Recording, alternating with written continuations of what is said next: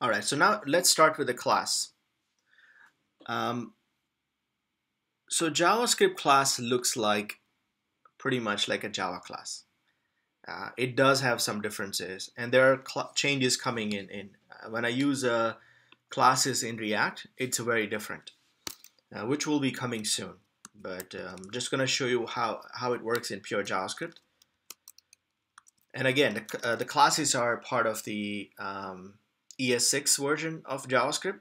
So uh, if you want to use this type of classes, the one I'm showing, or the React kind of classes, you would have to use some sort of Babel or something, right? And you have to configure. Classes are simple. So you use a class keyword, and then the name of the class, again, you can see it's capitalized, and then curly brackets. Okay, this is my class. Now, class should have a constructor. And what constructor does? Same thing. Remember, we had a constructor where it just sets this dot legs into legs. So it does the same thing here. But here you have to specifically say constructor. And let's say if I have a color, then I would say color. And here I would do the same thing. This dot color equal to color. Okay. So here, as you can see, I'm having a constructor and method in a one class. In the when I did it using the function constructors, I had a function constructor, and then I had a prototype method, strike two. Here I'm going to put everything into under one roof, right? So here I can have a drive method, right? Which would say console log, let's say, driving. Now, if I want to create a car from the, like a red car, for example, I would say red car equal to new car. And now we just put red here because it's a color. Now, if I look at this object that I created, red car, let's see how it looks like.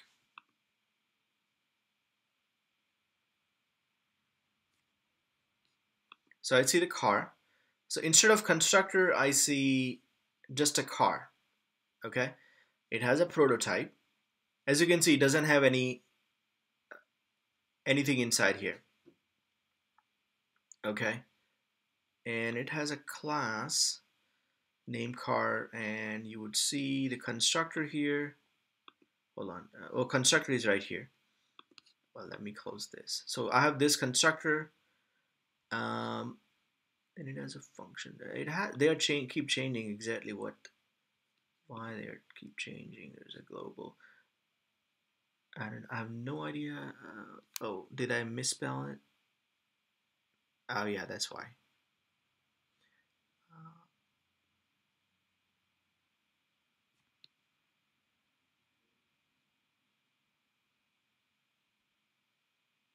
Oh, I'm supposed to have constructor. That's why.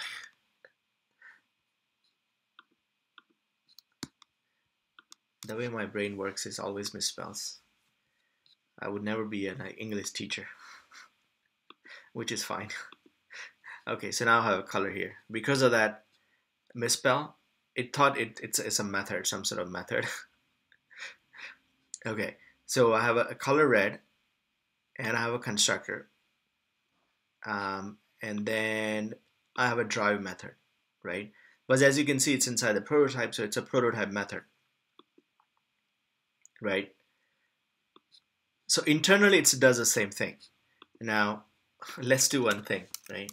If I do car.prototype dot new method, or just let's say call stop or something, and console log stopping, right? And if I do red car dot stop, think it should stop. I tried this last time. No, I made some mistake. Oh yeah.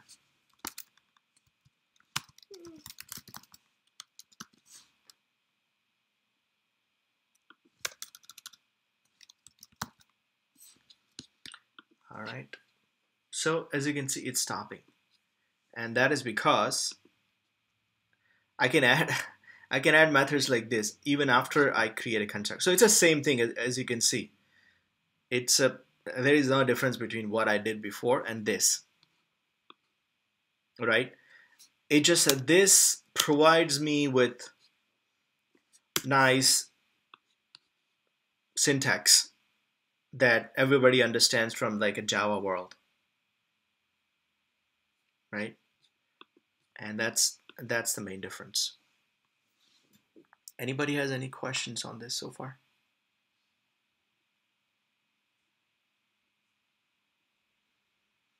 So internally, it's creating into a function, Emil, the class car. No, it's not creating a new function. It creates. It's sort of like a factory function. What is a factory function? Factory function is basically, when I say new car, it actually creates a function that executes, and that would create. It would have a function constructor called car, and it would have a prototype drive method, right? Because I'm executing car. So when I execute car, it should create, because if I write this in a constructor way, then I would do what? I would say const car equal to a function, right? So this is my constructor, and then I would say car dot prototype dot drive equal to a function, right?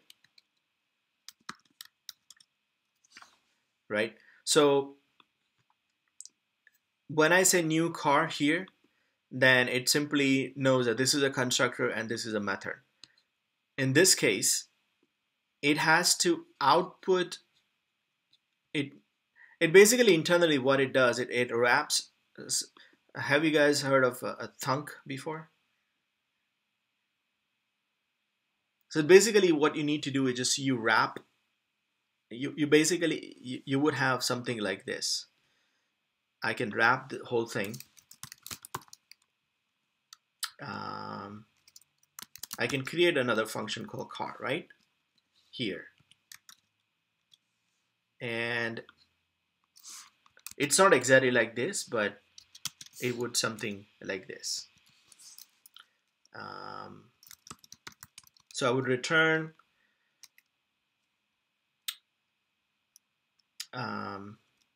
I would immediately execute this function.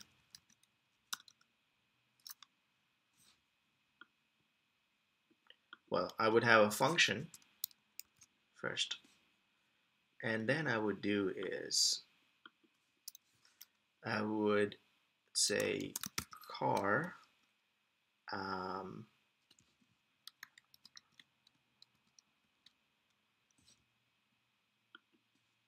I would have to immediately execute this function. Okay. So what it does, it returns me, and it would return, and then and then it would return me this back, right? So then I can say car dot this and that, right? So it's similar to that. Okay.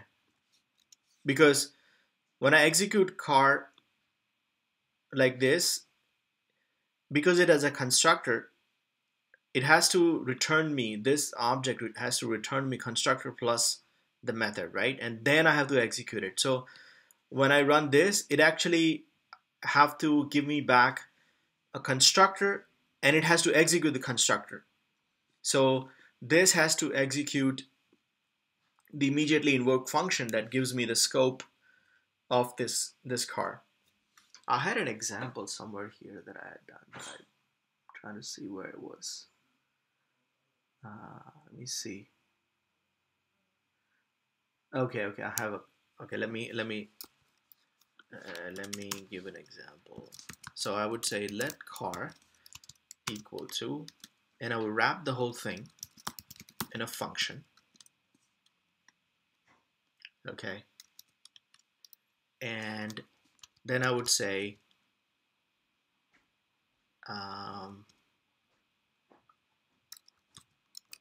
let car equal to function, and I would have some color, and I can say this dot color equal to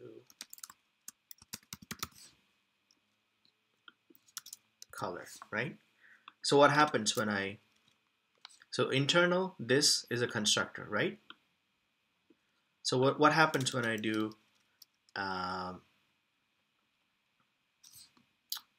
what happens when as soon as I say car, it executes this function, right? And it would give me what?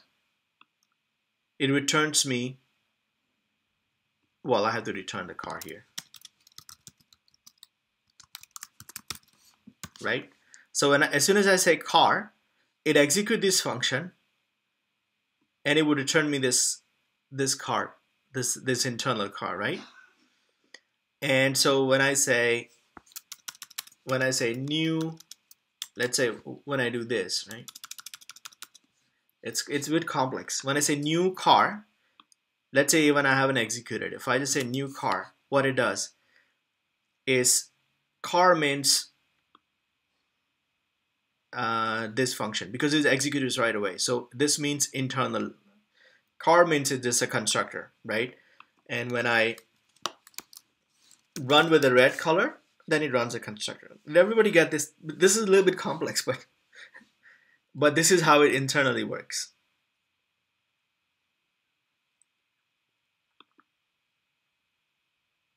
Because it executes right away, then it would expose a constructor, and then I can do this way.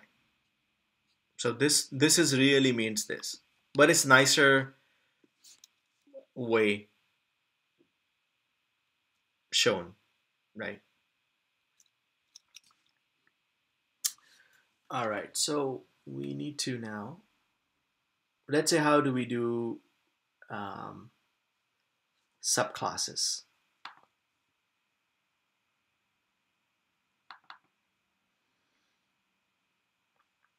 So it's a similar way that we did last time, right?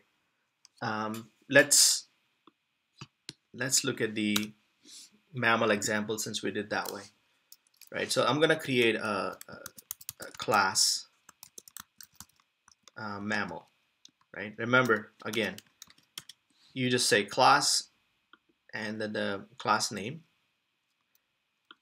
and internally you would have to have constructor,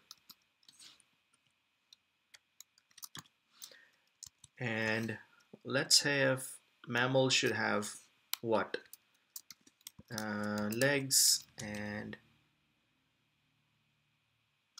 well, I just have name, legs only, and it would say this dot legs equal to legs, right? This is so I can, it's readable because this is an internal variable. Okay, and then it can have a walk method,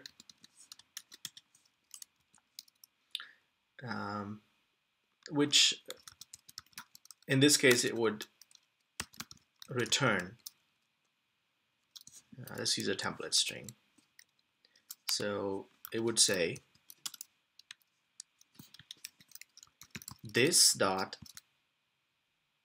well, let's just add a name so we can understand this dot name equal to underscore name. So this mammal has a name. So I can say this, so name, and is walking with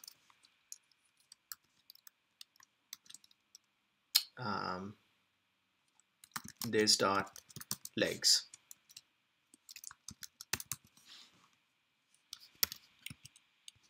Something like this, right?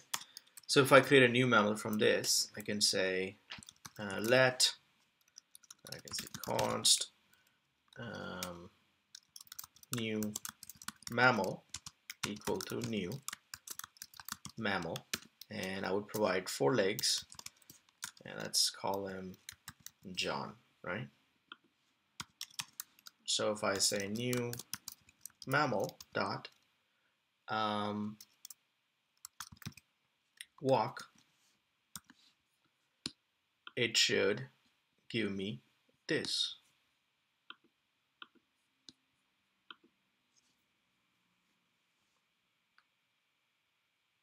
Oh, I need to console log it because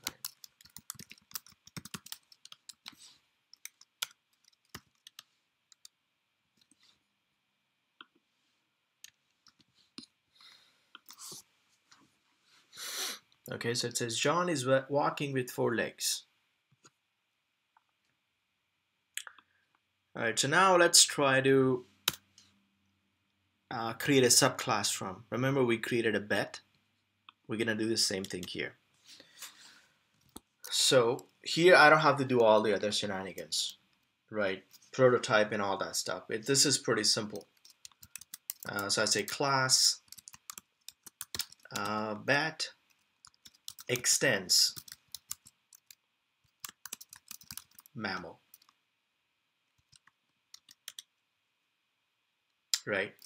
Now, usually mammal, which is a parent class, if you don't put constructor, it's fine, it won't complain. But the subclass, you have to have a constructor. Remember, because you are a subclass, it's almost like you're violating that you're not inheriting your parent's property, right? So you have to have a constructor here. And I can say legs name, and I can have my own property here.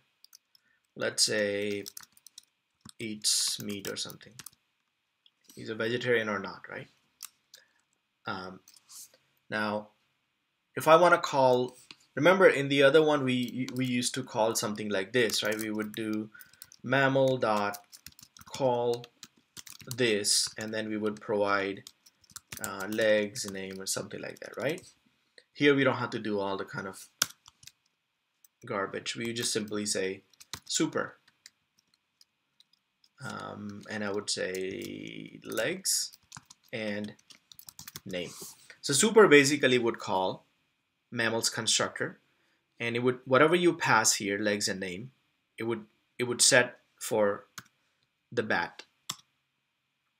And then you have to explicitly set this dot eats meat equal to eats meat. All right, so it's very simple. But under the hood, as I said, it does the same thing, right? And you can have a fly method, which is simply simple, right?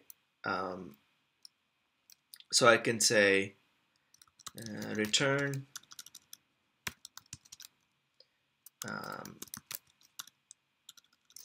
let's do this template string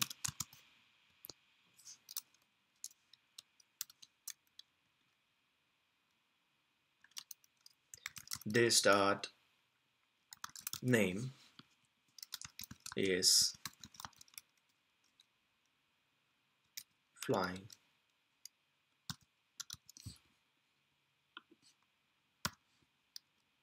So here I have to say a new bet, and this would be bet, and this bet has 4 legs. His name is John, and he is a vegetarian. or he eats meat. Sorry, it's a non-vegetarian. So if I say new bet dot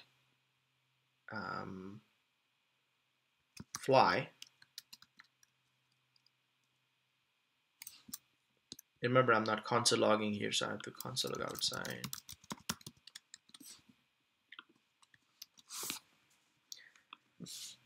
Then say John is flying, and I can call also walk method.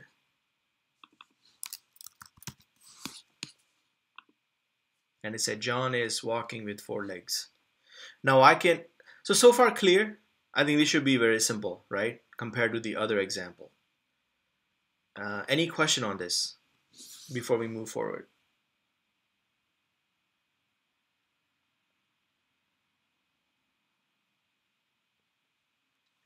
And remember, like if you go for an interview, yes, you need to know this if you are using a framework, and you need to know what's going under the hood, right? Because you can actually add a prototype methods and all this here, which you cannot do it inside inside Java classes.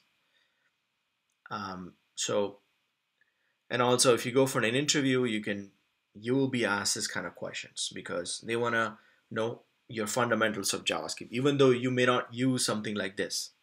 Even classes, we use limited classes, right? And when you're using your React or Angular, we would just use, when we use a component, we just say component extend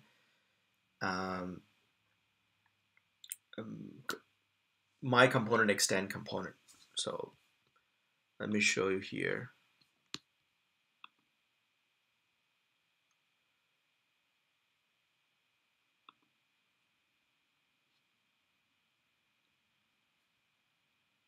Remember we did this last time we did my first app.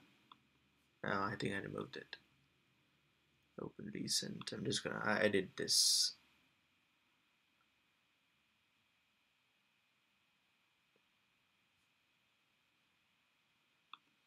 So here, well, this is a with a TypeScript, but it should be the same thing, right? So here I can see class app extends React component. So React, it's actually a component. It's a class library of classes. So only time you would use the class here when you would say app extends React component, right? And as you can see, there is no. Remember, I told you have to have constructor, but there is no constructor here. Also, a component should have a render method in the app. So the React component inside it has a render method. Okay, but here I can override this render method. So we'll look at that in a minute. But the main thing to note is there is no constructor. However, if I, and what I wanted to show you is that, why is that, right? So if I remove the constructor from here, let's say, and if I run this, hold on, run this again. John is walking with 4 legs.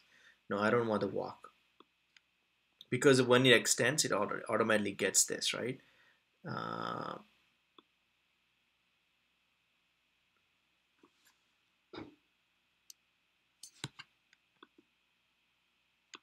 Or maybe they change it, because before I used to do this. Maybe they changed it.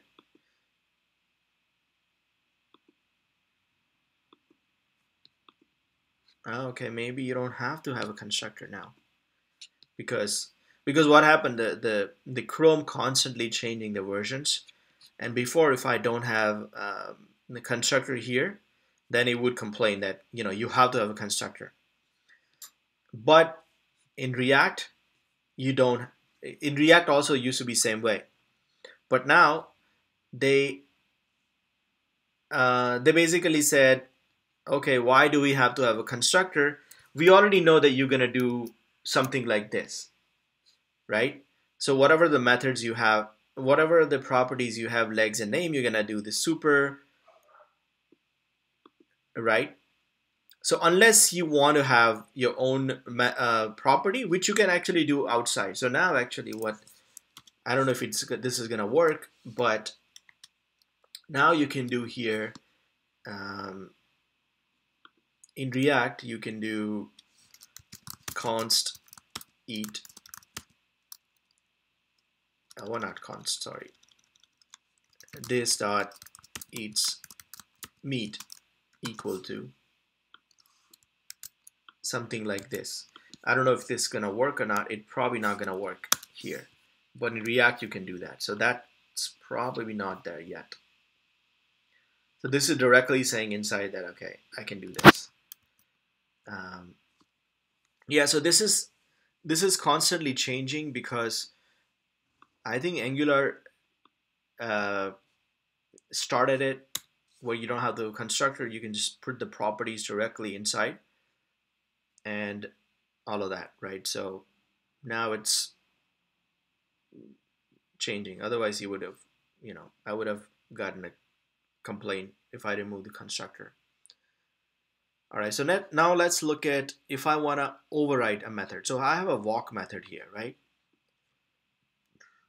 I want to override it here. So by default, when I do extend, I'm automatically getting the walk method. So how do I override this? All I have to do is just have my own method here. And I can say,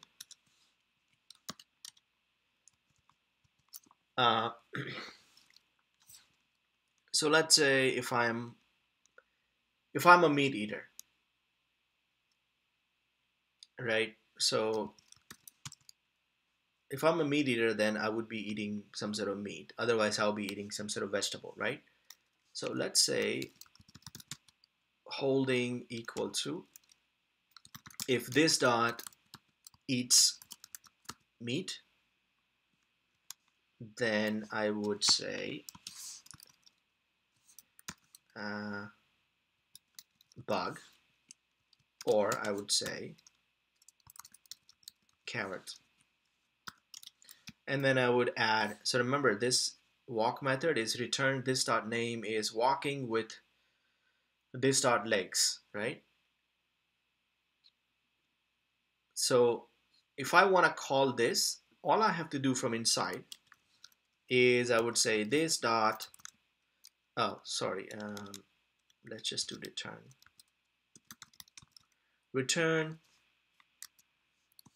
and I can call this method from the parent.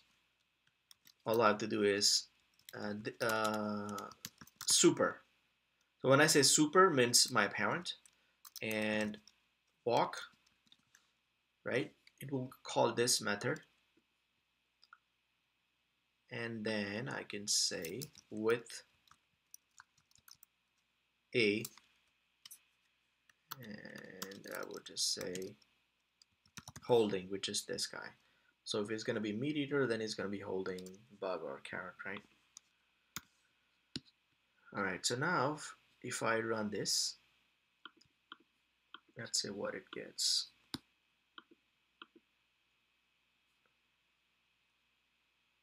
Oh, did I do?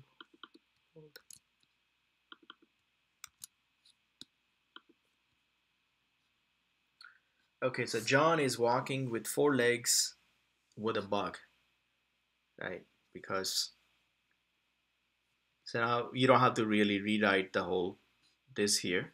We just simply call the parents walk method, and you would just say with, and you can append your own here. So if I do, let's say false here, then it should say carrot, right? And then John is walking with 4 legs with a carrot. All right, everybody got this?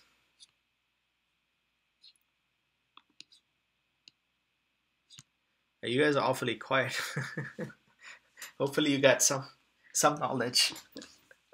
We got it, Himel. All right. I just want to make sure you guys not sleeping or anything. Okay. Yeah. So this is pretty simple if you think of it, right? It's the syntax is pretty simple compared to the other one where you have to do a lot of work. But I think it's important to know both of them.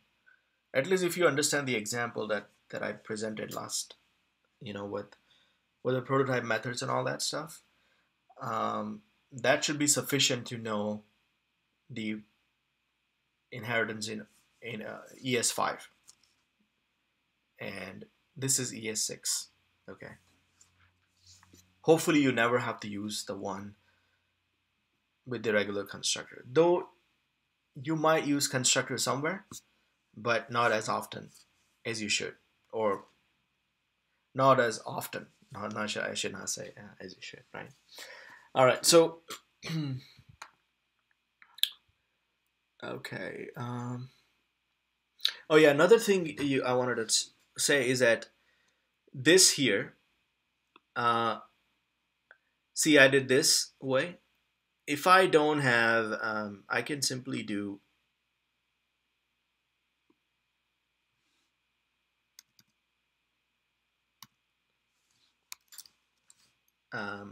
if I'm not, let's say if I'm not inheriting anything here, then I can simply do this also. I can use a spread operator, right?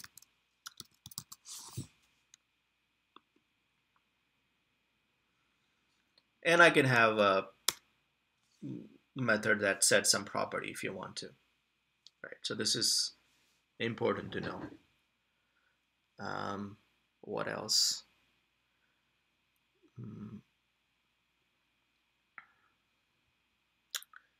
Yeah, so pretty much, let's see if there's anything else I missed here. I think that's about it.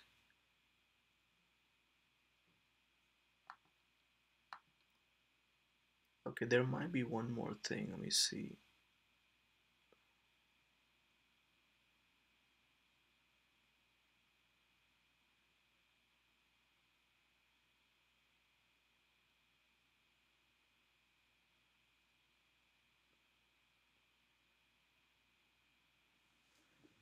Okay, yeah, that's about. Let's move to composition. Oh, well, okay, sorry. Before we move to composition, there's one more thing you need to know. It's called static methods, which you can have in the class. Do everybody knows what static method is? Something that cannot be instantiated with a class, and we need to use dot notation to run the method. Yeah. So fly method is, you have to say, the object name dot walk, right? And that's my fly method. But oftentimes there might be some methods that you need that works on the class, not the object. Here the walk method works on an object, right? Which is a new bet. But there might be some method that you want to work on the class. But why would you want to have a method on a class, right? Well, let's look at an example. So let's say you have a class car, okay, and I can have a method. So if I want to have a static method, first of all I have to do static, and then let's say if I'll say compare price,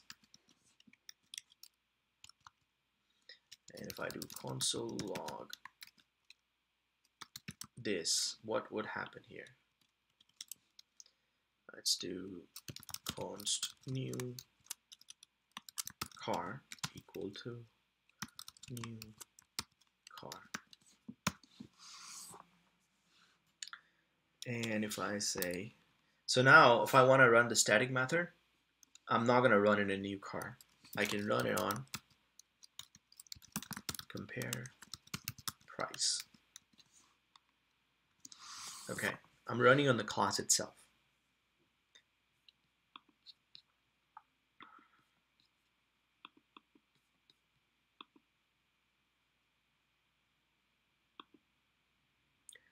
So here, this means class, right? If I had a method here, which is a prototype method, then if I say this, it would be an object. So that's the main difference. Now, why would you ever want to have a static method? So, as I said, if I have two cars, right, and I want to compare prices of two cars. So static method, you can provide the objects inside. All right, so this is how you do it.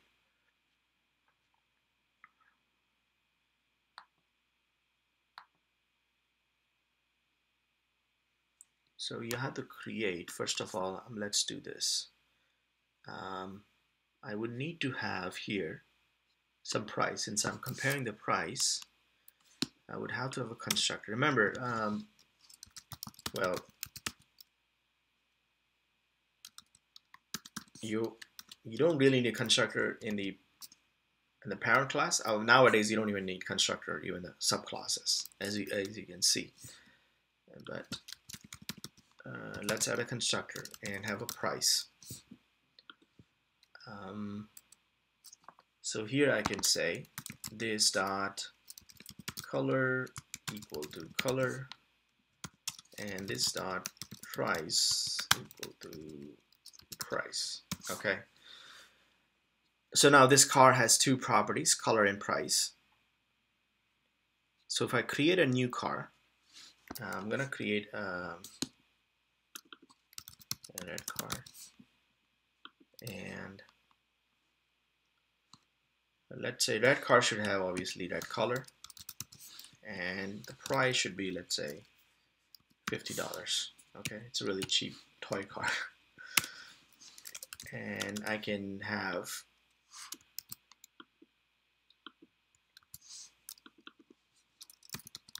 green car, which is green, and it's 20 bucks because the red cars are always expensive. Okay, so now what I created two objects, one with the red card, one with the green. One is a green card. Okay, they both have this property, price and color, right? Now, let's say I want to compare the prices of these two cars. So what I would do is I would say car.compare prices, and I can pass this to red car and green car, right?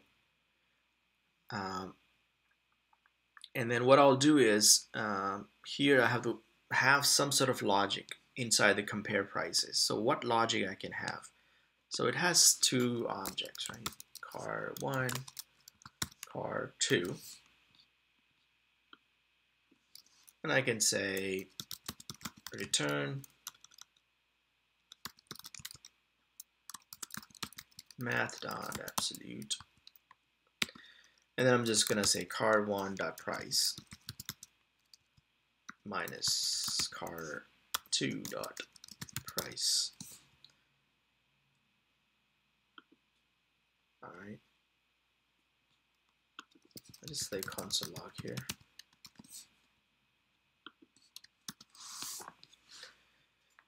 So let's see if it works. Yeah, it should. Okay, so it gives me 30. So, I mean, why? One question would be, okay, why would I can do the same thing externally, right? Yes, you could do the same thing externally, but this way it's part of the class, so it's available in as a part of the package, all the functionality, right? That's why static method, they don't work on object, they work on a class. And so you can say class dot. So just when you have a full package of things, you should put all the static methods as well. Obviously, I can write a method, right? I can write outside. I can say, I can have a function here, right? Let's say const, the same thing.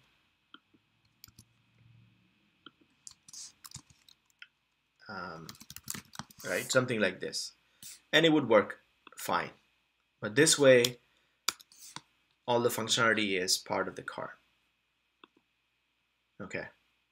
So user know how to use them. They don't have to write their own methods like this. So these are static methods. One thing I wanted to show you, how does a static method looks like inside the car. So if I just look at the car now, well, let's just do dir.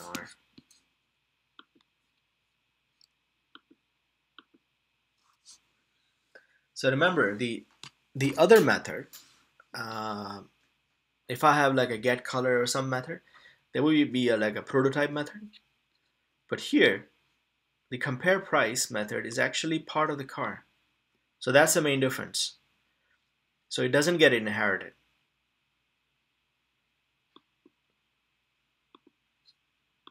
Okay. All right. Any more questions?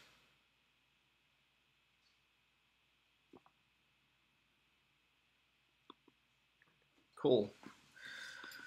All right. So let's move to. Oh, okay, it's 9:46. Okay. Okay. Let's keep going. I wanted to cover some CSS as well today, but I feel like let's do it. So we started 8:38. So probably last hour or so we will cover it. I wanted to cover Zindex, and I wanted to get started on SAS. Let's take a 5-minute break. I just need to get some water, and so we'll be back at, let's say it's 9:47 right now. So just exactly 5 minutes after. Okay.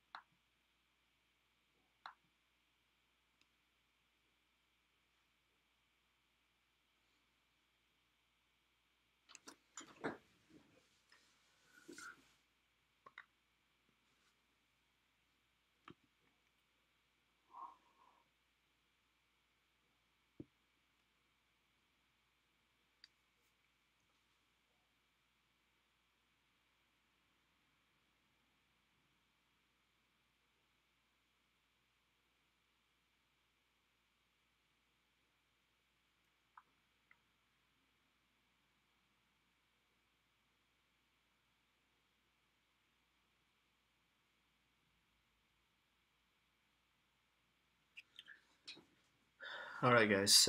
Everybody there? Yep.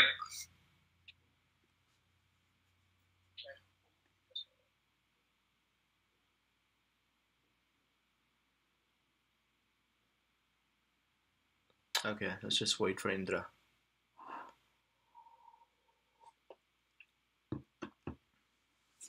I'm here, Hamid. Okay. So, by the way, do you guys understood the homework for last year? Last time, not last year.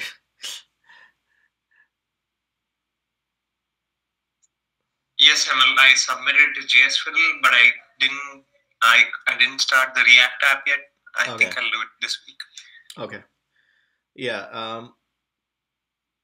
Let's try to do that so that since we also covered the classes this time, you would at least understood a little bit more, um, and also practice on the both at least. And I would say create an area like I would create like a Google Doc where I would collect all the examples. So um, for example, the mammal example I showed you, right, with the constructor. um, I think all you need to do is remember that for, let's say, if you go for an interview or something, right? Because you won't find that kind of information on the web. I had to kind of dig a lot of things to find out. I know one place I found, but it was quite incomplete, and the explanation was quite bad. Um, I'm really surprised that JavaScript being this um, popular, there's just lack of documentation and people just doing all kind of different stuff, but there's not a coherent documentation anywhere, which is very surprising. But I would suggest have it for your own reference, so that what happens is that, and I'll provide, if you want, I'll create JS fiddles for it, and I can submit it in your. I'll put it in the classroom so you can use it and then just save it for yourself.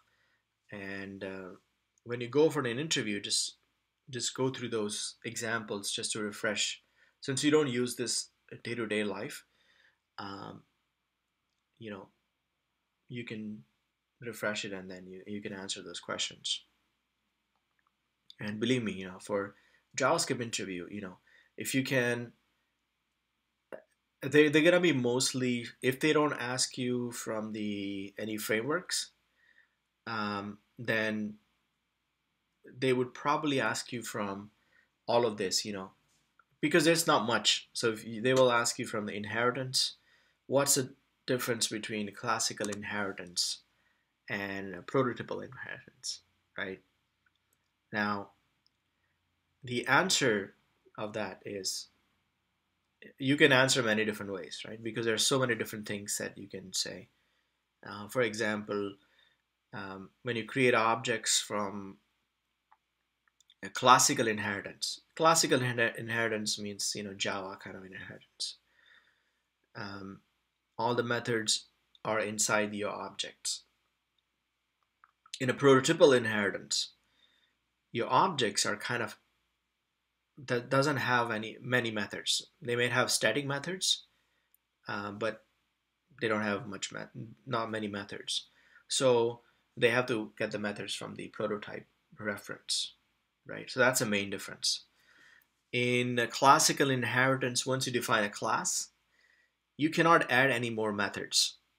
Here I can take this class and I can say car dot proto type dot new method, right? Equal to something. So I can add after the fact, which you cannot do in a classical inheritance. In the classical inheritance, you can have private methods. In prototype inheritance, or at least the JavaScript kind of prototype inheritance, all the methods are public. Okay. if you want a private methods, you can. There are ways to create private method. We're not going to go into it because usually people won't ask you that.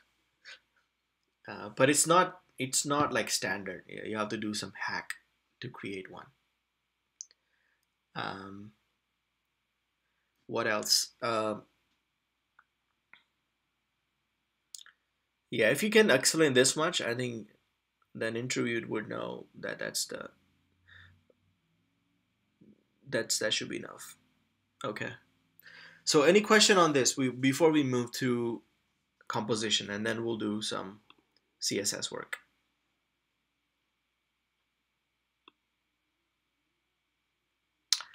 All right. So let's move to composition.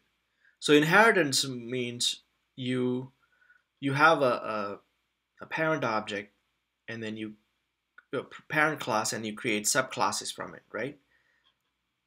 And it has a simple inheritance tree. You inherit everything from your parent. In the real life, it doesn't work that very well.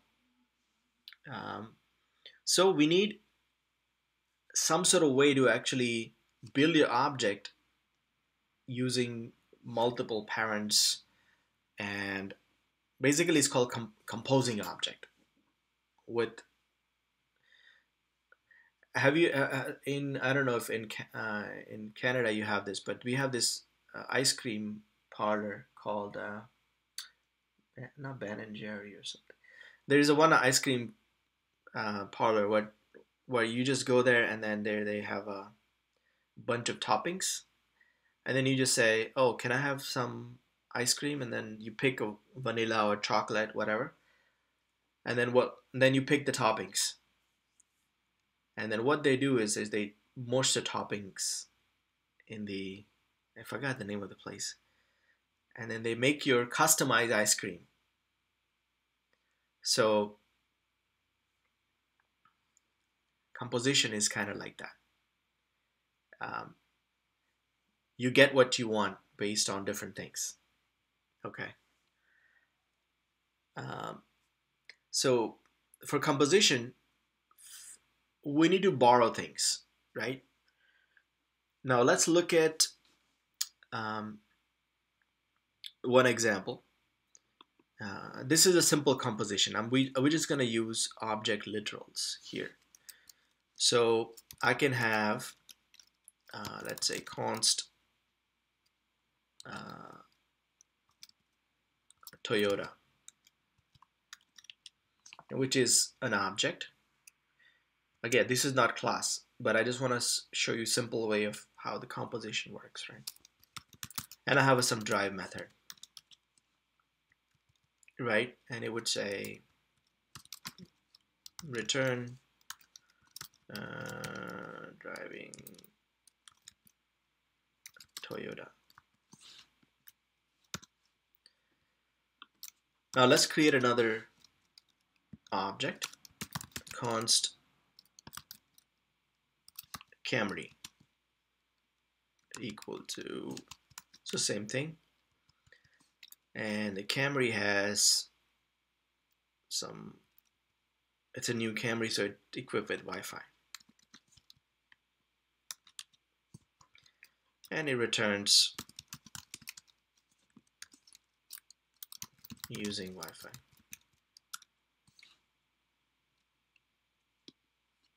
I should not.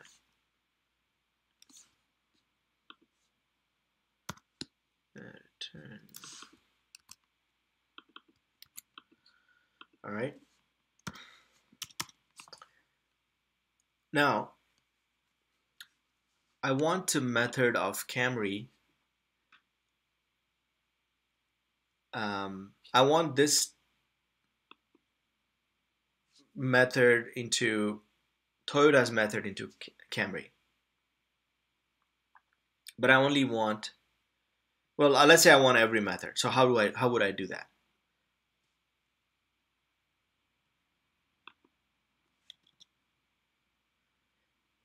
Remember the object assign?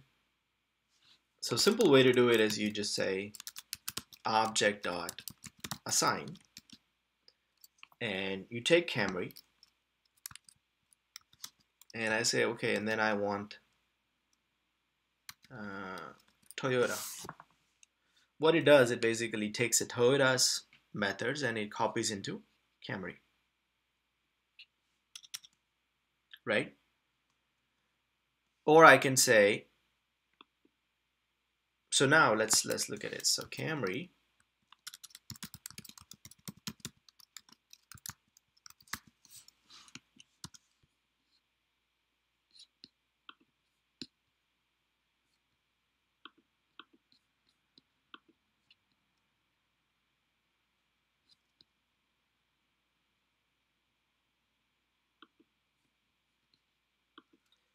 okay, so it has two methods now. So this is a simple way of looking things, you know, how things work. All right. Um, Object assign also you can do where you can copy up. So I can actually I can create an empty object and I can say const my new car, right? So what does this mean? It's basically I'm copying Camrys and Toyotas, both methods, into this empty object and it building this new object called my new car. And it would be the same thing.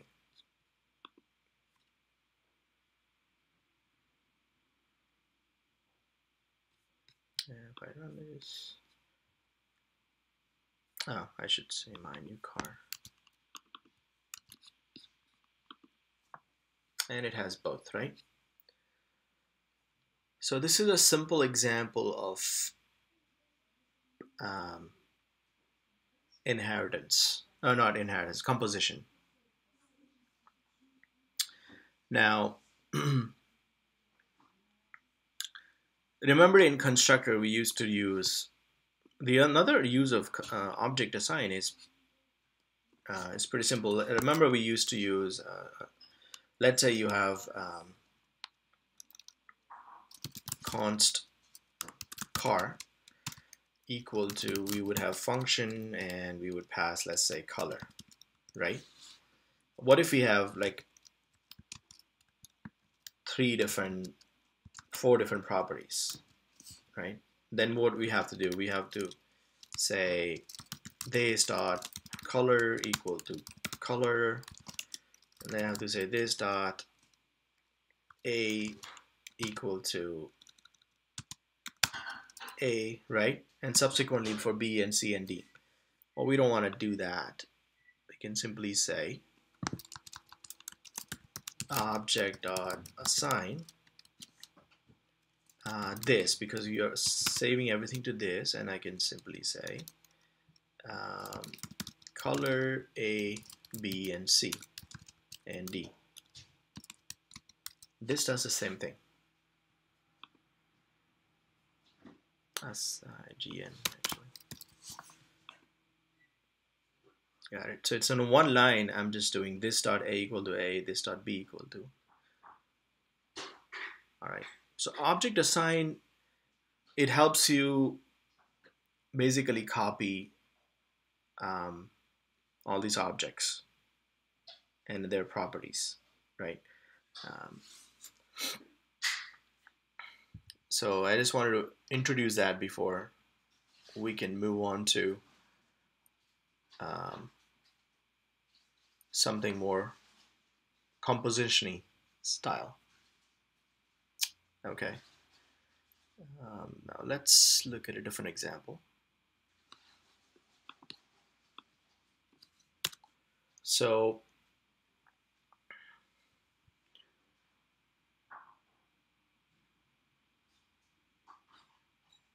let's say I'm trying to think of a good example here. Okay, so let's say you have fly. Let's say you have some sort of library of functions. I would say flying capability or something. I'll just say flying stuff. Means using this capability you can fly. So let's say if I want to build a Superman, right? Then what I have to do is if I take an inheritance path. Now Superman is a kind of like a human, but he's also an alien, right? So if I take a inheritance approach, it doesn't really work because he has human abilities and he also can fly. So instead of creating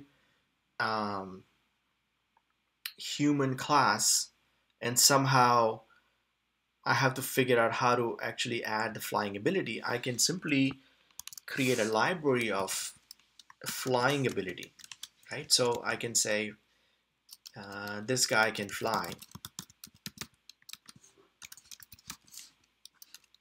or something, or flying.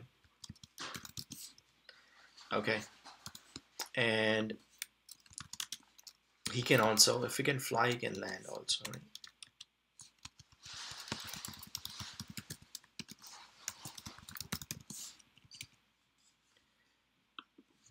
Now he can have also some human abilities.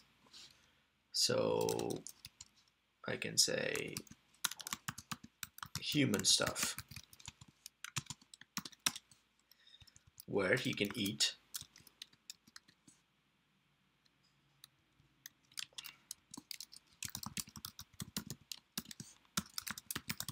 right?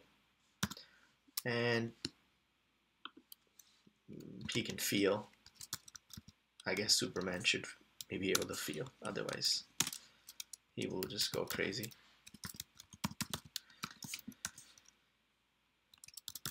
Okay. Now let's create a constructor, right? I can say, remember we had the constructor.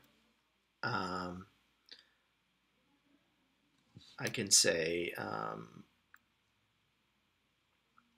or let's just create a class. Class flying man, right? And it has nothing. Let's say it's empty. Okay. I can actually I can mix human ability and flying ability here. So I can say object dot assign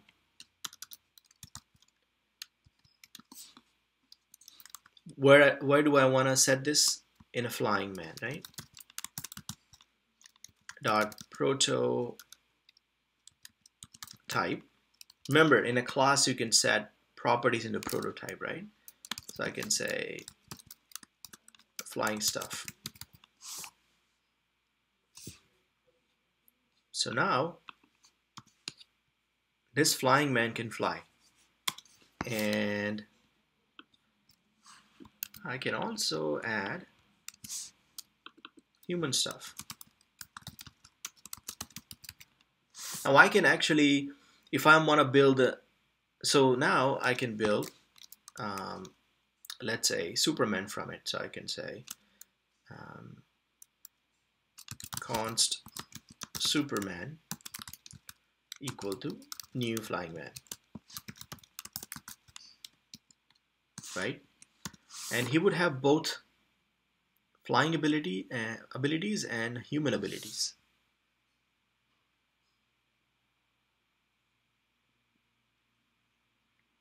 Anybody got this?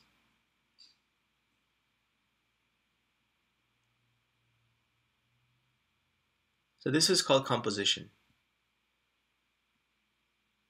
There's more to it, but pretty much I can build whatever I want. Well, I say Superman. So if I say Superman dot fly and run this, it's flying. And I can Superman.feel, it's feeling. As you can see, this class doesn't have anything. I'm just composing it using different kind of things.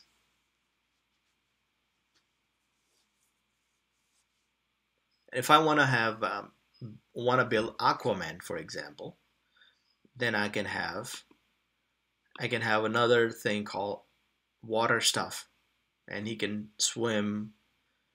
Okay, and I don't need a flying ability in that case. I can simply say human stuff, add some swimming stuff, and then you have an Aquaman.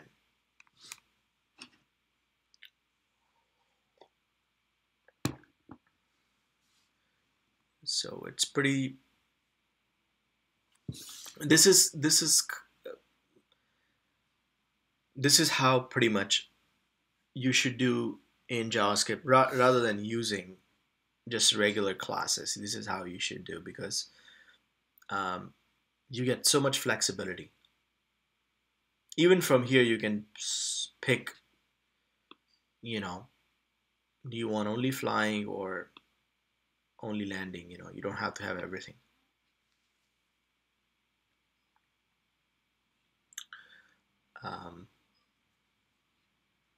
Okay. Okay, so remember we did a constructor. Do you guys know what a factory is? It's a class that has methods and properties that we could use in other classes. Basically, remember a class is, we have to say class new, right? Think of a factory, what the factory does in a conceptual way. A factory is something where you produce goods, right? And you have some sort of formula that you just keep producing the same thing over and over, right? With different configuration if you want. So one way to create new object, remember we did the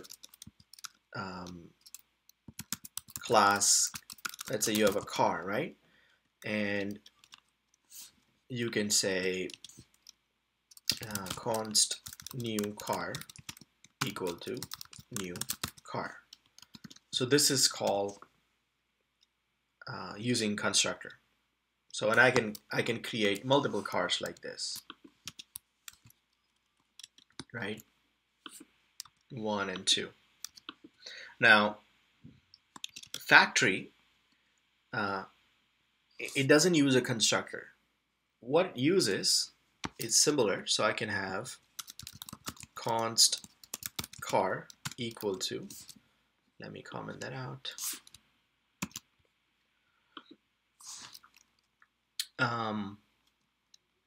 It's a function, okay? And inside, let's say if I pass color here, right? So instead of using new, I can do something like this. I can say return object.assign. I can take an empty object and I can simply add color equal to color, right? And what would I get here? It's the same thing now. If I say, let's say const red car equal to, I don't have to use new, right? So let's see what happens here. If I say red here, so this is a factory function. So when I pass red, it takes red and it creates an empty object and it assigns this color equal to color, right? So if I say console log red car.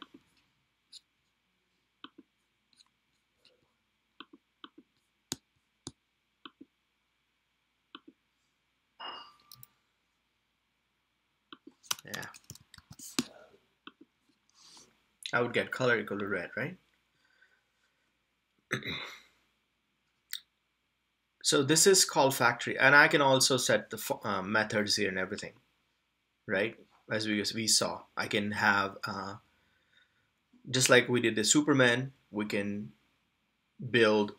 We can have different object passing here. I can pass, you know, flying or whatever, right? And I can assign it inside, and I can create another object here. So this is using composition because it's so flexible that I don't need this rigid model of inheritance,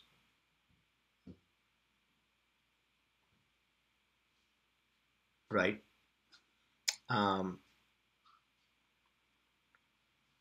and this is what I'm talking about. It's um,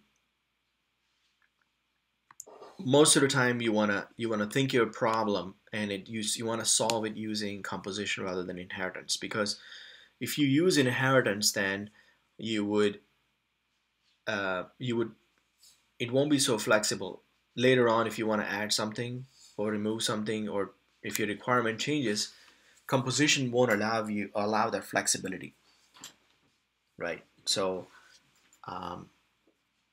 if I want to create an Aquaman, I cannot really create Aquaman because now my inheritance model doesn't support that kind of, because my inheritance means that I have a one parent and I'm inheriting all the properties from it, and then this subclass would have another subclass, and so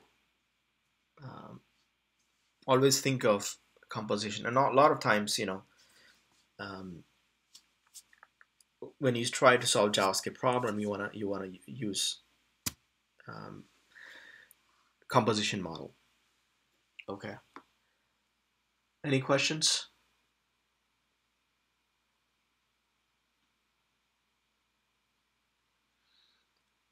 All right. So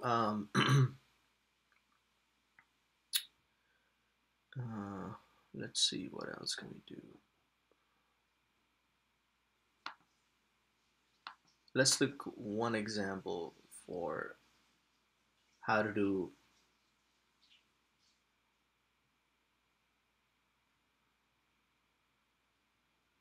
Okay, let's look at one example using composition, and then we'll move to CSS. Okay, so let's create a, again, remember we said const, let's say you have fly factory equal to a function, and you're passing some sort of object, and you can use also, here you can use also closures. Did I teach you closures, by the way? No. No. Okay. You know what? Then in that case, let's just let's just do this anyway, and then when I use closures, All right. So let's say if I have a variable, excuse me, I might, since I'm a little sick, my throat is constantly getting dry.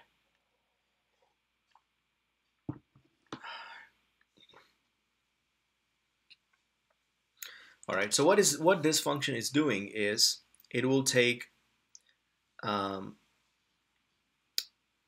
sort of object, and it would return you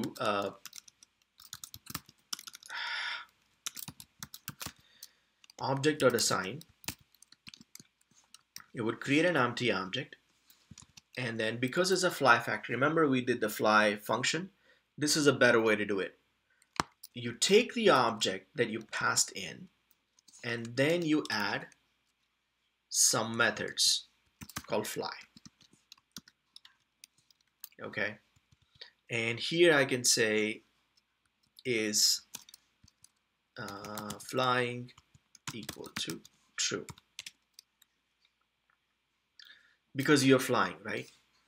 And I can say return this. Okay, and if I want to say is flying, then I can say return is flying, which is this variable, and it's using closure, which since I haven't covered, I'll explain you later more detail, but let's just do this, right? So now so the previous example of flying and human is more simpler so that you understand it, right? Now this is more practical example. Let's do same thing with the human factory, where I would say this would be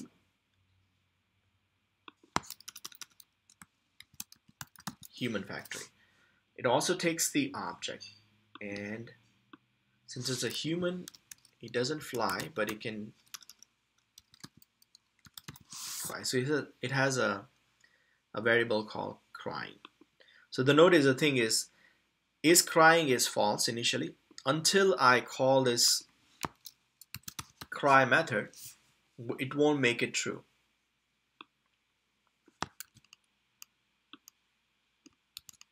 All right, and then I would have is crying method, which simply returns if it's crying or not. So I have two factories.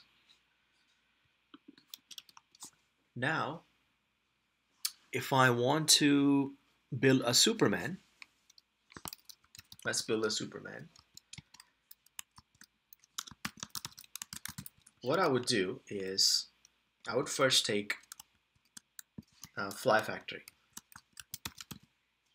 Fly factory. And I'm just going to pass an empty object. So let's look at this fly factory. If I pass an empty object, what would happen? It would take an empty object, copy another empty object, which doesn't do, you just get the empty object, and then it would add this two methods, fly and is flying, and it would hold this is flying as a closure. Again, I haven't taught you the closure, but basically it holds the variable inside.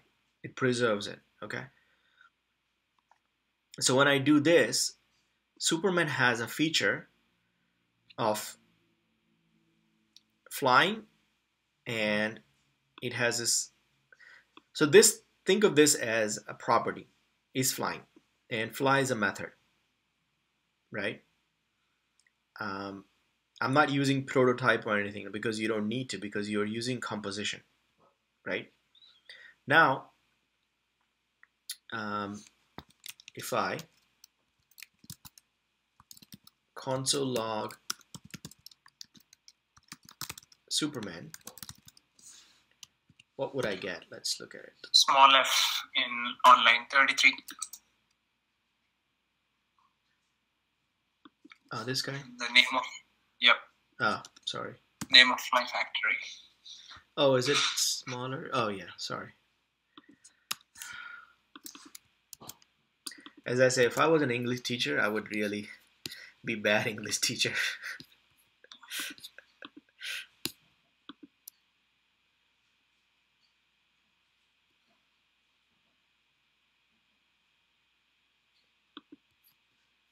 Oh, I need to, okay, what's object assign? I think my finger works faster than I think sometimes, so always do ASSING. I don't know why. Oh, somewhere else also. Hold on.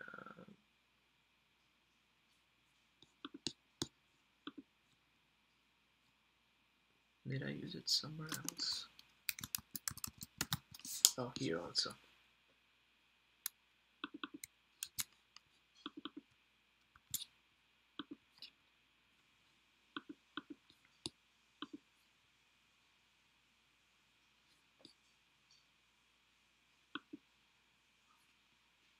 Okay. So I have an object with two methods inside, fly and is flying. So where's the property? Well, it should be inside. As I said, this is a closure. So closure would hold the property inside. It's called is flying equal to false. And it would hold inside both of these. Again, since I haven't taught you this, okay, we'll look at it in next time, but just think of this way. So you have two methods, fly and flying, and it has a closure called is flying, right? Now, if I can, so right now both are false, right? So if I say dot fly, now if I look at the closure inside, now it became true, right? Because now I can actually chain this. So now it's fly and it's flying.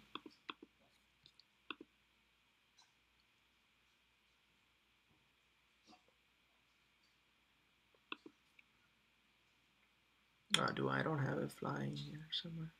Oh, actually it is flying.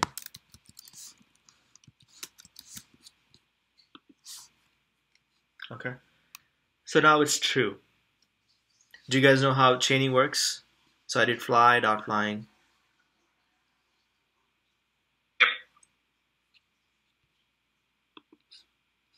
Okay. So now my Superman can fly, but I also want him to be human. Any idea how do I make him human? I have this human factory here.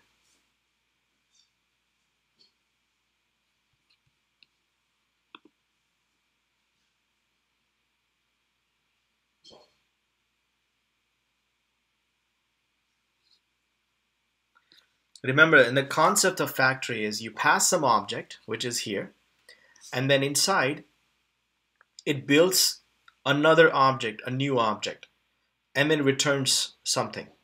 So now, remember when I do fly factory, I get this object which has fly method and is flying, and it has a variable called is flying, right? All I have to do is wrap around human factory like this.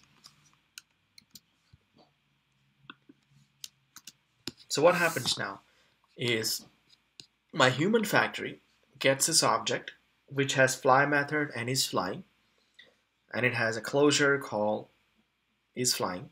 Now I get two more abilities. So now if I look at Superman, what would I get? Let's look at it.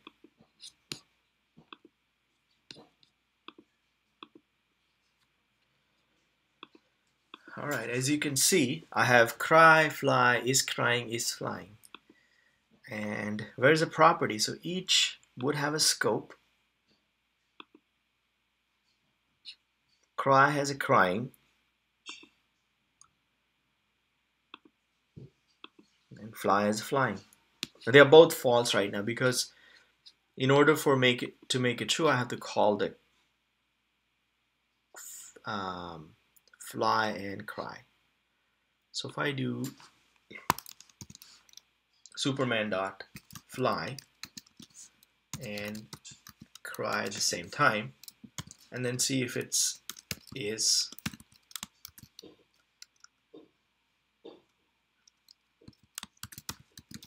crying,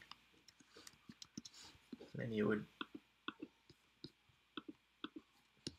get it true, and is flying, and you get it true. So this is called composition. It's a little bit tricky, as you can see. But conceptually, it's very simple. You need to understand how the closures work, but conceptually, it's very, very simple. Okay. All right. So that's about it for JavaScript. Let's move to CSS. And I wanted to cover this heavy subject, and there are a few more things left, but we'll cover next time. Because this is more advanced stuff, and um, practice it. Build a small project using this. Now you can use, if you use React, you can use all of these functions, right? Because it will allow you to mix and match things. All right. Any questions if you guys are not sleeping? Can you save this fiddle? Yeah, what about? Can you save this fiddle in Classroom? Yeah, I'm recording it, so I will save it. Yes. Oh, okay, thank you. Yeah, I'm recording it, so I will save it. And I have all the previous tutorials. I think except the very first one, I have all the tutorials saved. Videos, I mean. And what I'll do, I'll provide all the JS fiddles as well in that, so that you can look at it.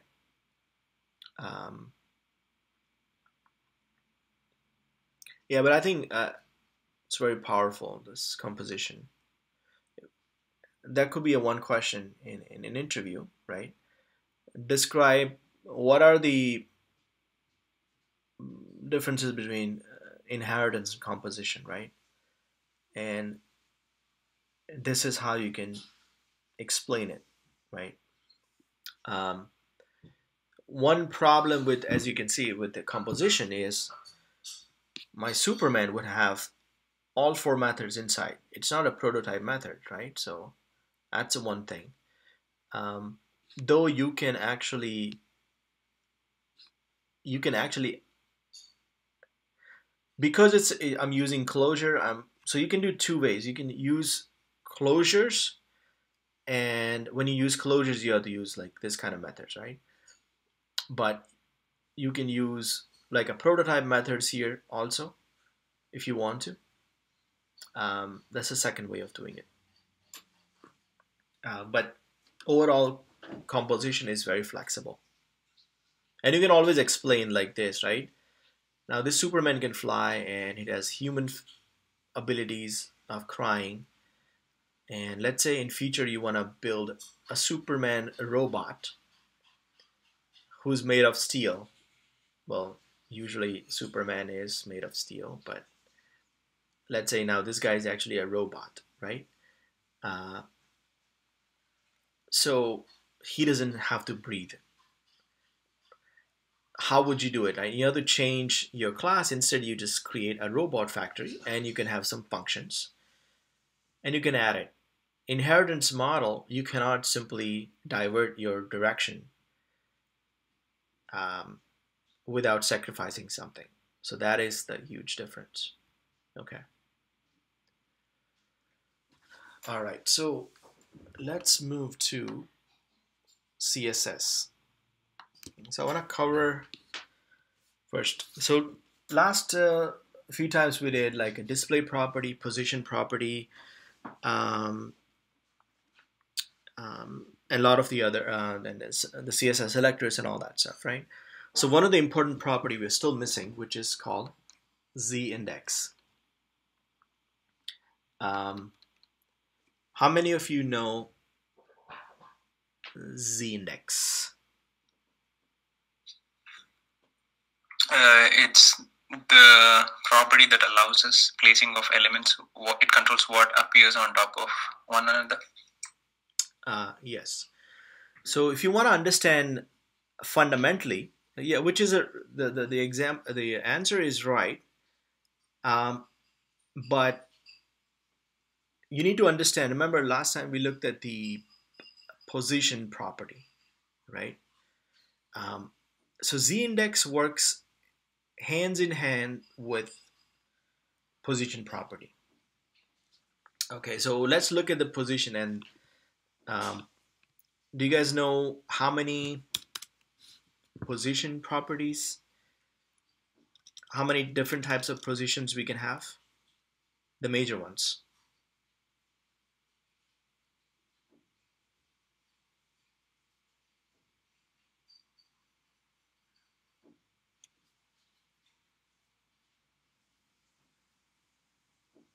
All right, so I'll tell you. Position, you have by default, its position is static, right? So you have a static. Then you would have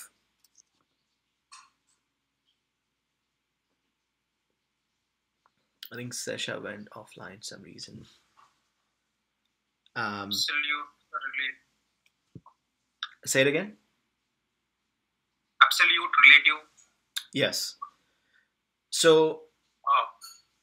yeah, absolute, relative, sticky, right? Fixed. You can have sticky, you have fixed, right? So do you remember what was the difference between static and all this for? And then there are other ones like inherit and whatnot, but that's not very important. This, if you look at between these two classes of position, what are the difference between static and all four of these?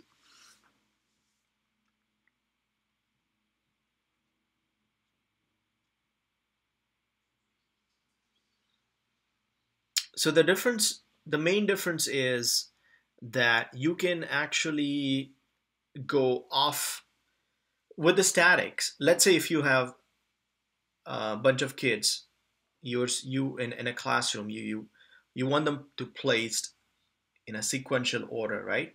So you have one row, and then you have a second row and third row and all that stuff, right? Now one of the kid,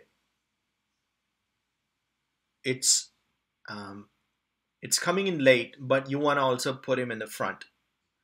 You have to create another layer, almost like another floor, right? Where you want to place him. So he can be the first position on the top of the first guy, right? Uh, but it will be on a second level, second floor. So if I look at from the top, I would see the one I placed first. So these things are called positioned element because I'm intentionally positioned.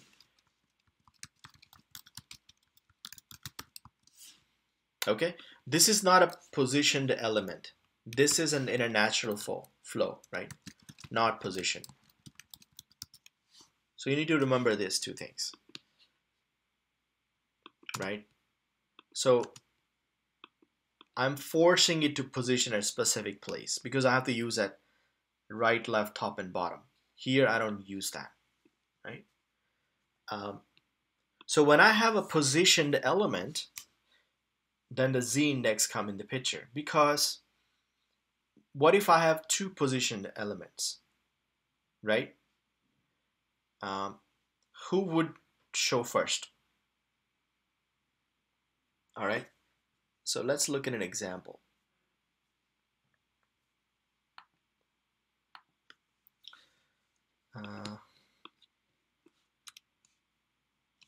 Okay, so I'm gonna have here 90 HTML. I don't need JavaScript anymore. All right, so let's say if I have a div with class A, and it says A here. And then I have a div with class B, it says B here, and I have a div with class C, which says C. If I run this, I will get A, B, and C because they're display, block, and position static, right? By default. Okay, so what I'm going to do is I'm just going to say A dot B and dot C. They have some fixed width. Let's make it 40 pixels. And height is also 40 pixels. Right? And let's make them all position absolute.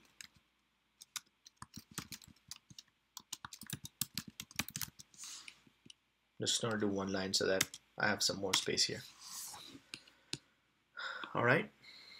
Oh, they all are kind of jumbled. I can't see which one is which now. All right. So what I need to do is I need to color them so I can see them. So I have A. Let's put background color to be red.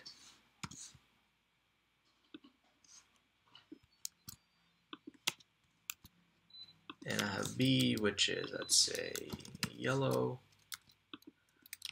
And I have C, which is green, let's say.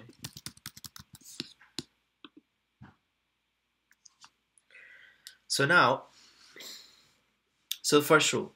So I have 3 positioned element because they are not static anymore. They're all absolute, right?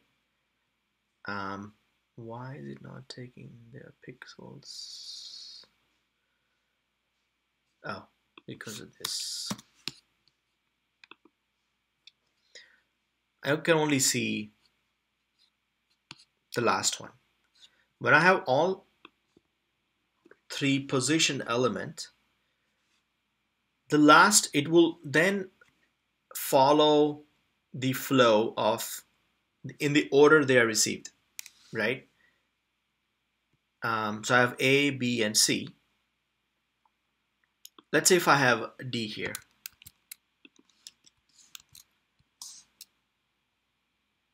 And my D is,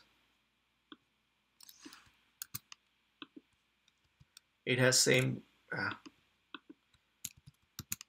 width and height, and it has background color, let's say black.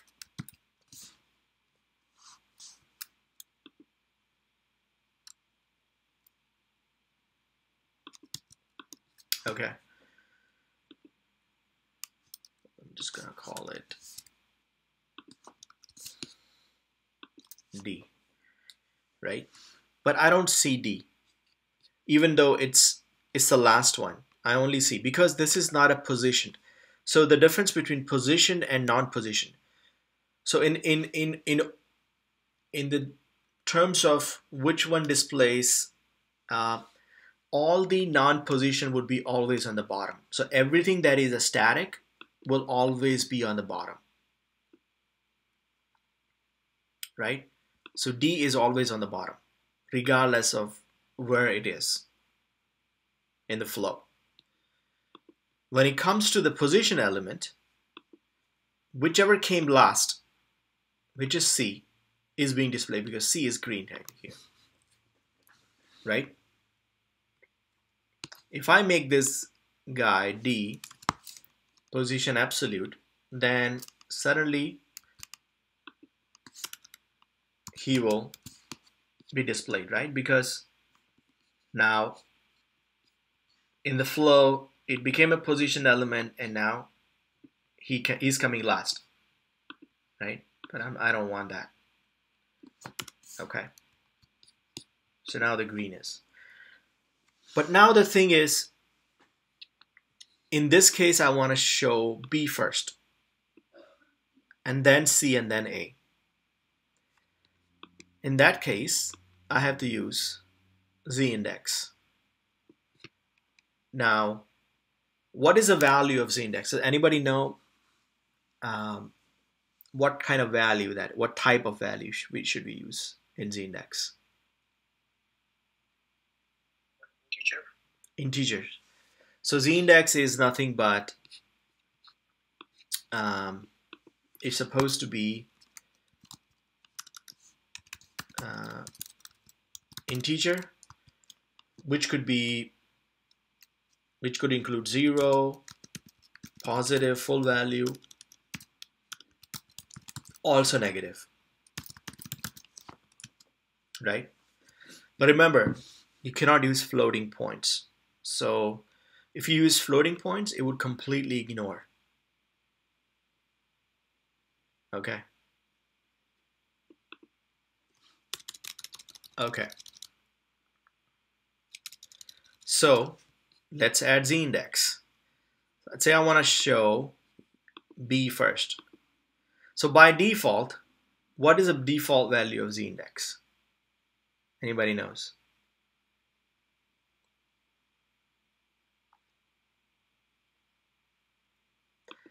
Now let's look at it.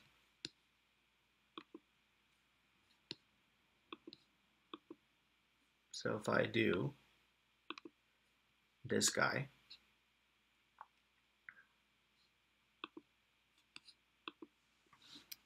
Z index, it's called auto.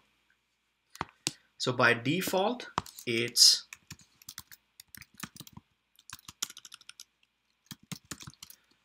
auto. What does auto really means? Means let the flow decide who comes first. It's almost like static kind of thing, right? Whichever is last has a higher priority. I can change that. It's almost like, think of this as a 0. Means all 3 has 0 Z index. Now let's see if I add Z index of B to be, let's say, 1. If I do this, it becomes yellow. Now A and C are auto. D we don't have to worry about because it's a static position. So it's not a positioned element, right? So we just have to worry about all 3, and then from 3 I have positioned B on a higher level by changing its Z index. Okay.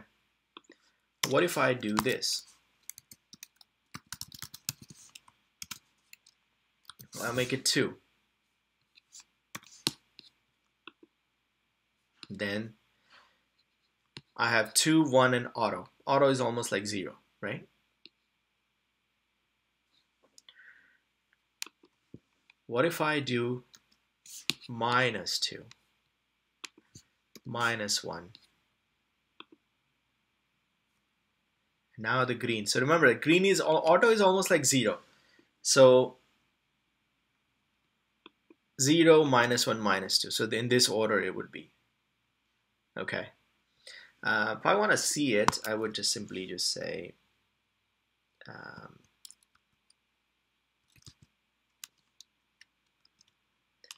left 5 pixel,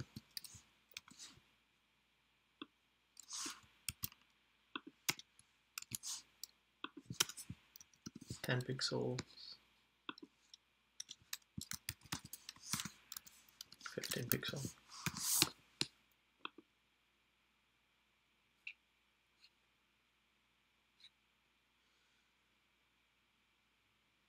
Now let's just remove D here. I think that the yellow color is okay, not showing because it kind of mixing it up. Oh, you know what? That is very interesting. Because I did minus, so let's look at it. C is 0. Then coming actually D, because of this, it's almost treating like a 0. If I do this, let's say 1, 1, 2, and 0. I don't see the black behind. Let's say if I do all minus. Let me also do this. Left 15 pixel. Well, I only have 15 pixel. Zindex equal to 3.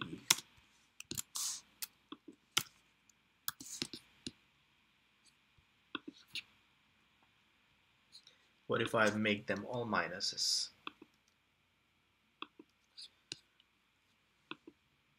Then the black shows up, right? Because black is kind of 0, but it's still lower than all the position element. But if I make them all minuses, then black shows up. Got it?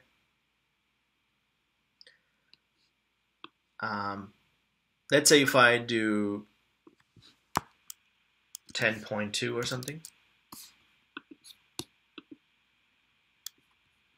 it becomes auto.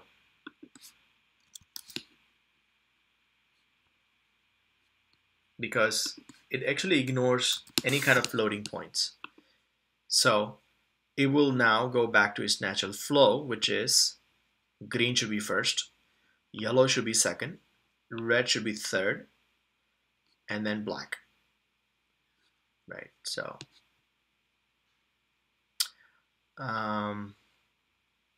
yeah. So don't use floats. How high can you go with this? You can go as high as you it doesn't really matter. It will still work. But don't use too high, because otherwise you need to remember. I would say only use Zindex when you have to, right? Usually you want the natural flow to take over, to take care of things. But there are times when you want to do something out of the order. That's when you use Zindex. Any questions?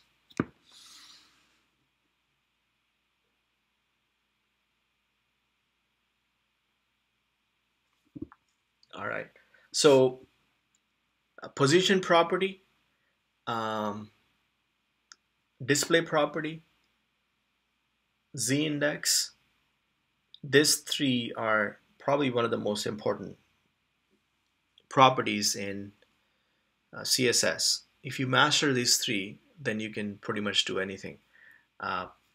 Everything else is kind of like, and also we looked at the responsive, right? Add media queries, which also is very important when you do the responsive. But you don't want, color, background color, borders, things like that, you can actually learn. It's not that complex. Okay. All right. So if you guys don't want to have any questions on it, let's move to SAS. Okay. And then we'll move forward after SAS. We'll move forward to more like a flex box, and later on some CSS grid. Okay. Any questions? All right. Okay, how many of you know SAS or less or anything else, stylus or whatever?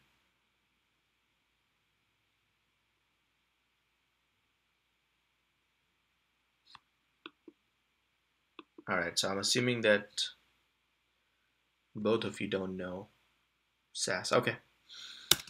I have used, but I'm not sure. Oh, okay. So SAS is pretty important when you. Do you know why do we use SAS? First of all, what do you guys know? What is SAS and why do we use it? Or preprocessor for that matter.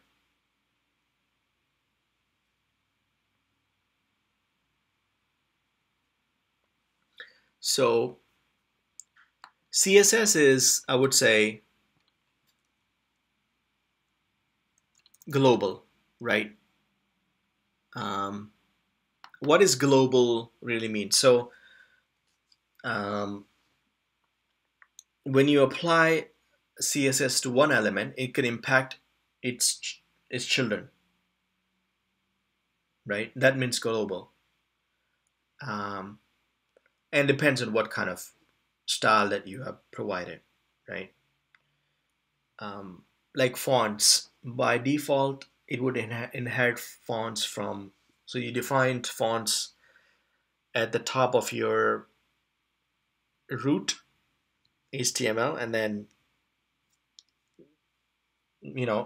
every page would have the same fonts, right?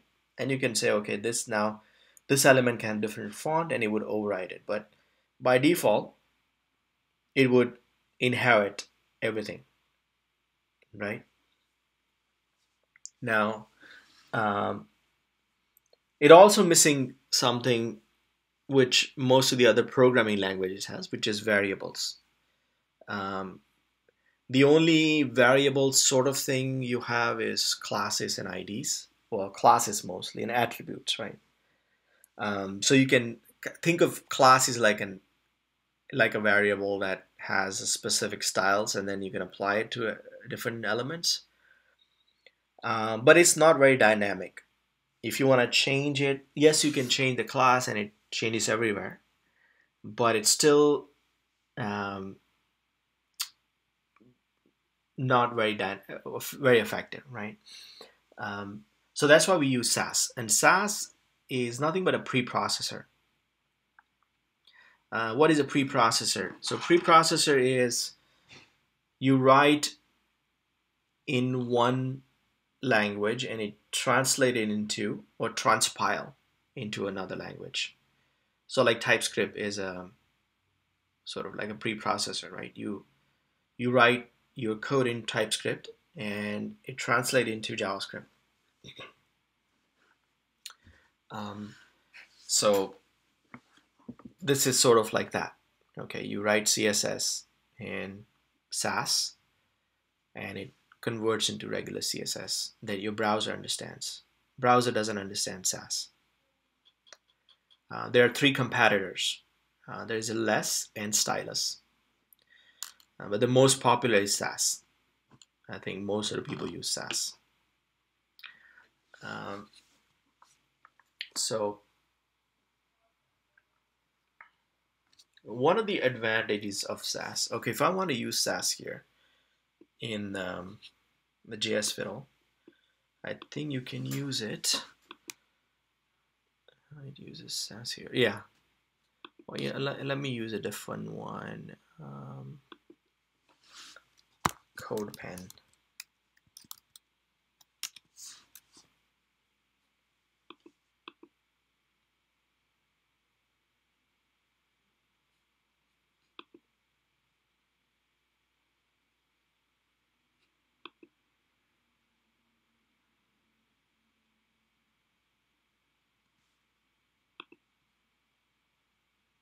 I don't know, very slow somehow.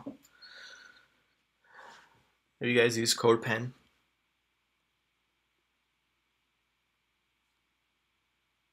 All right. Okay, so let's start with variables. So in Sass, so here I can, if I click on a configuration here, there is a preprocessor area. I can simply pick Sass. All right. And oh, I didn't realize we are out of time, but let's just go maybe 15 minutes and then we'll stop. So you can toggle back. So right now it says Sass, right? So if I want to create, let's say, a variable, I would have to use a $sign, and I can say my favorite color is red. right? Because it can change. Now,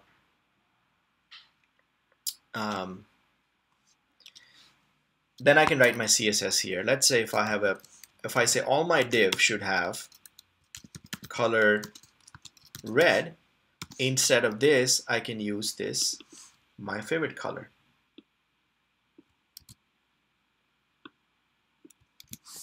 So I created a variable that I can use freely as I like. And if I look at the compiled CSS, it would ultimately output this. You don't see, obviously, the variables or anything like that, right? So if I go view uncompiled, I would see this. So if I have a paragraph, I can use the same variable. And for this, I can say background color is actually my favorite color,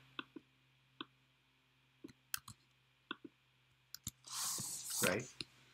And if I look at the compiled CSS, now they both have red. So I can dynamically do that. Here, if I change to green, they both would become green, right? All right. So let's say if I have a div hi, as you can see, the div is green here.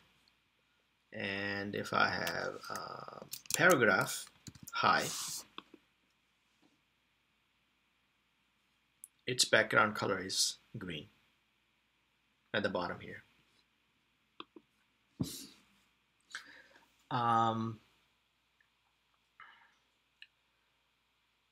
So there are some rules we can, because this is like a predefined things, you don't want to do this. I have to change it to uncompiled, and then you don't want to do this because there are predefined values. Think of this way: anything that is predefined, you don't want to use this. Okay.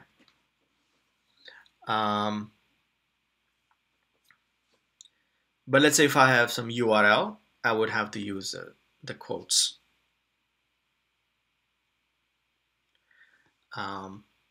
Actually, if I want to use less, I'm using Sass right now.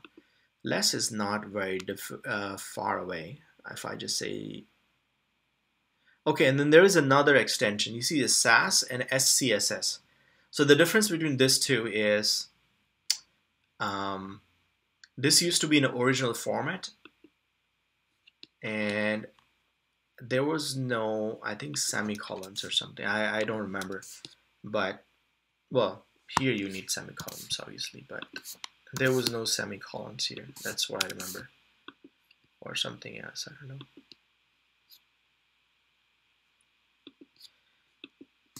Yeah. Anyway, this was in an old format. It's not many people using it, so I would suggest use SCSS extension if you're using Sass. Okay. Now let's use less.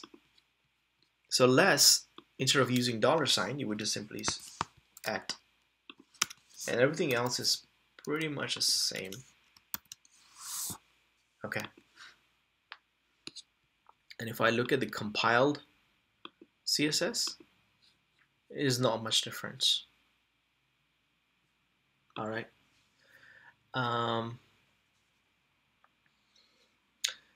If I'm nesting something, well, you know what? Let's just, I think Sesha has gone because the time is up. So let's just wait for Sesha to move forward. I think we spent like 2.5 hours, so I think that should be enough.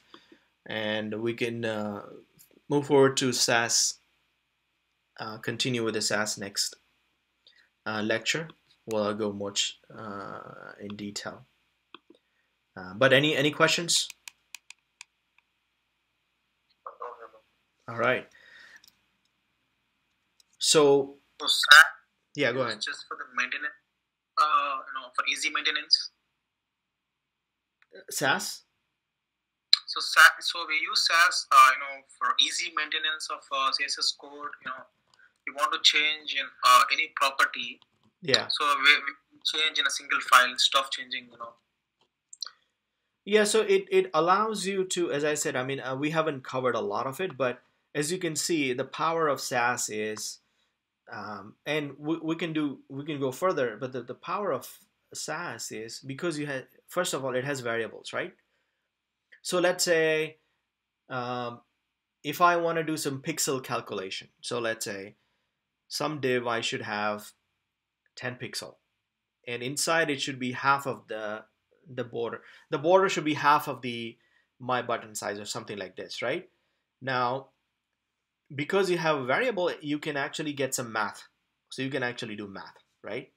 Where I can say my border equals like 10, border pixels is 10, is the button pixel divided by 10, right? And so you can do math. Um, you can do, when you do animation, it will help you because animation is a lot of math-based animation where you don't have to put fixed values. You can do inheritance here. So like if I have a div inside a paragraph, I can say uh, pass this property inside. So it will pass a value. You can inherit there rather than using the inherit of each element, right? And we'll notice, we'll see more. And it organization, you can actually split files and you can import one file into another. So it has a lot of advantages. If you have a large project and if you're not using SaaS, then there's some, you should be, because pretty much all the big project using either SaaS or less or stylus, one of the preprocessors. Um, because if you, otherwise your CSS becomes very difficult to manage. Okay, so you have to have one of the preprocessors. It makes your life so easier, believe me. Okay.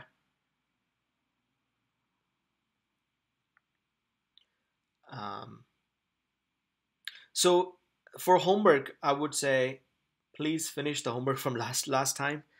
Um, I will give you homework on. I will give you less homework this week. I'll just give you homework on the Zindex.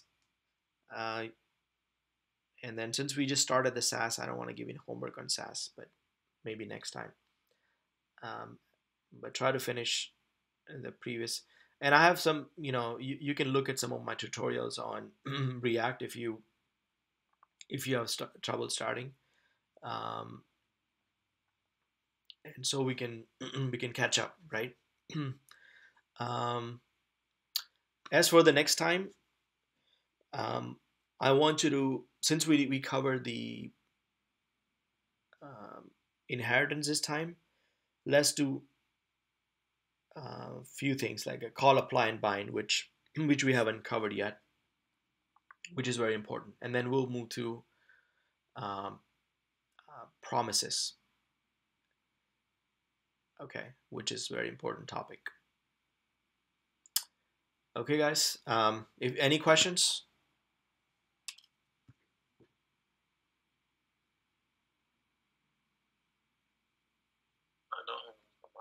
All right. Okay, so next Saturday, same time. Okay. Thank you, man. All right.